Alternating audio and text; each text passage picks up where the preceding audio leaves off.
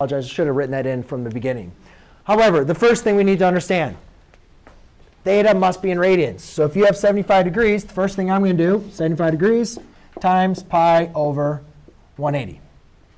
Boom, done. Right? And so therefore, 5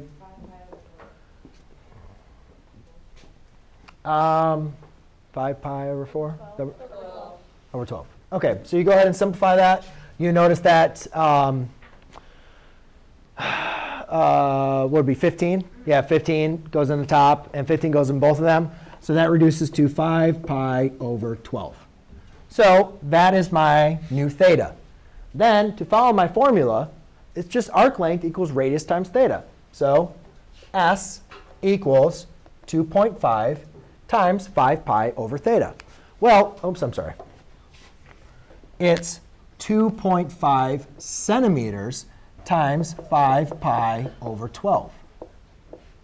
Right? We have a unit attached to this problem. So we're going to continue the unit. So when we're talking about centimeters, we want to evaluate, we want to approximate what that is going to be. So could I just borrow your calculator real quick? Yeah, but you're, yes. So, however, if you guys notice, I didn't simplify this, what you did. I'm not going to do 25 pi over 180 and then round it. You could, as long as you're using the same number. But if you're using a different calculator, my recommendation would just be to keep the pi until the very, very end.